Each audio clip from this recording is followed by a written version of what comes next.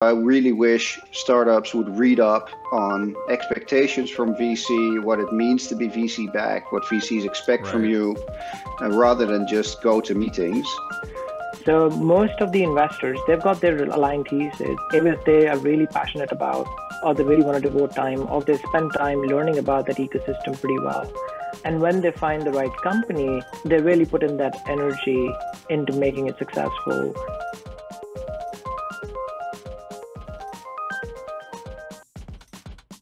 One of the things I like to start with, to have a little bit of fun and give some great advice as well, is a segment that I like to call Things You Wish Founders Knew. Things you wish founders knew can be something that you experienced this week with a founder that, was sending you a deck or in a conversation with you. But the goal is to, give a little bit of advice on what you wish founders knew that will help folks in the room, because they're here looking for advice from VCs, looking to kind of hear some secrets to success.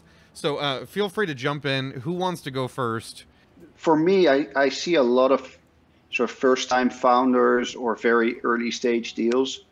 And a lot of people don't research venture capital properly and aren't really ready for VCs, right? They go out and pitch and then try and figure out the world out from there, which takes a lot of our time. So I really wish startups would read up on expectations from VC, what it means to be VC backed, what VCs expect from you, rather than just go to meetings, because it's dreadful sometimes, to be honest, and a waste of everybody's time.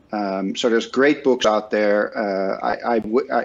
I'm eager to teach startups and coach them. But please be aware of what venture capital means. What does venture capital mean? Who should be? Who is appropriate? Oh, well, there is expectations from venture capitalists about growth, about why do we exist in the world? We want to generate a return on our investment. We want your company to grow. We want you to use the capital to grow your business, not grow your own wallet. There's a whole wide range of things why entrepreneurs aren't ready for VCs.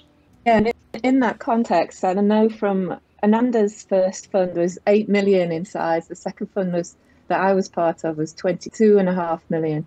And the next fund is hopefully going to be about 100 million soon to be announced. So the difference is in what we're able to invest in from that 22.5 million to the 100 million fund is quite significant. So one of the things that you could do, like Sandor was saying, is just ask the size of the fund, find out or do your research beforehand, because those particularly, if they've got smaller funds, so they're often called micro funds, I don't think 20 or 30 million is that micro, but those under the 30 million, they're not looking for quite the same thing as those with the 100, the 200 million funds.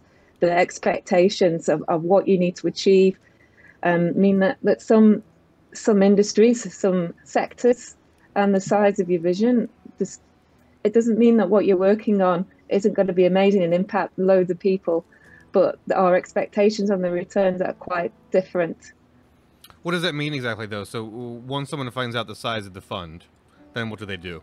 How do they know that they're appropriate for a fund based on its size? Well, if you've had a no and they've said that, if you went to 100 million plus fund and this is the size of your market isn't big enough for us, then go and try a 20 to 30 million fund and see what they say and if it's any different. Just wanted to add what Xander and Zoe was saying, right? It's a chemistry mix more than anything else between the founder and an investor. So once you take a check, you're into a long marriage, which is locked up for at least, 5 to 8 years, depending on the stage you're investing in. And that chemistry mix has to be aligned with the vision. So most of the investors, they've got their aligned thesis. If they are really passionate about, or they really want to devote time, or they spend time learning about that ecosystem pretty well.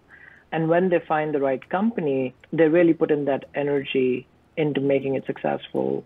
It's a massive time commitment from their side, but equally, founders should do their bit of research. I receive so many emails Had somebody just Googled up Experience Ventures, I should not have received that email. But people pretty much reach out to these massive list of 1,000 investors, randomly shoot out an email without understanding the context. So I think the targeted approach by founders of why this person or this firm would be a mix for me, is a fit for me, and why I will be successful and they will be successful with me on this journey together.